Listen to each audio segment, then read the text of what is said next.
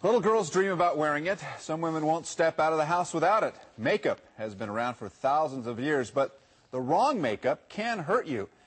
And Leelila Strogov tells us it's not just what you use, but how you use it.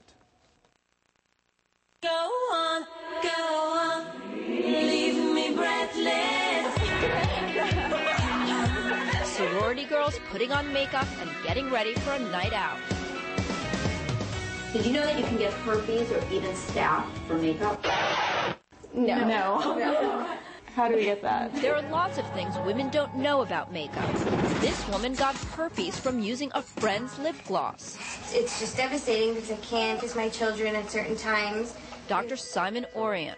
I don't care whose makeup it is, do not use it. Just your own makeup. It's very personal, kind of like a toothbrush. You don't share it, you don't get any kind of disease from it. Dermatologists say most people don't take that risk seriously enough and also don't pay enough attention to makeup ingredients. The most common problem Dr. Christine Ibrahim sees is oily makeup that blocks pores and causes skin to break out.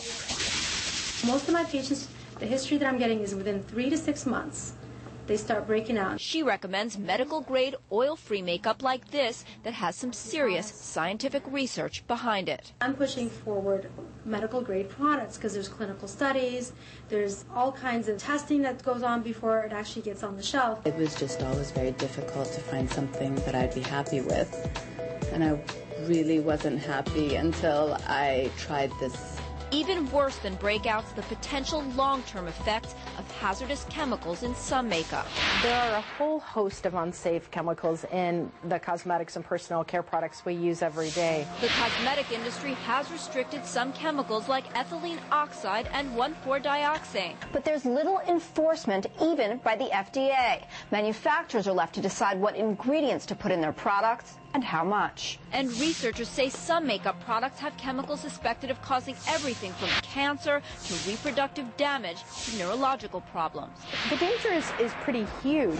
According to the Campaign for Safe Cosmetics, one study showed a third of the lipsticks they bought and tested at random tested positive for lead. The argument that the cosmetic companies have is that, well, you're not going to swallow this like a candy bar. True, but if you keep licking your lips a few times a day and you're going to keep applying the lipstick a few times a day, you are going to get some lead in your system. The FDA is investigating those claims, but says so far no definitive studies show harmful effects. Bobby Joy, a makeup artist in Beverly Hills, says she'll only use cosmetics that are toxin-free. A website she recommends, cosmeticsdatabase.com, rates everyday cosmetics from low hazard to high.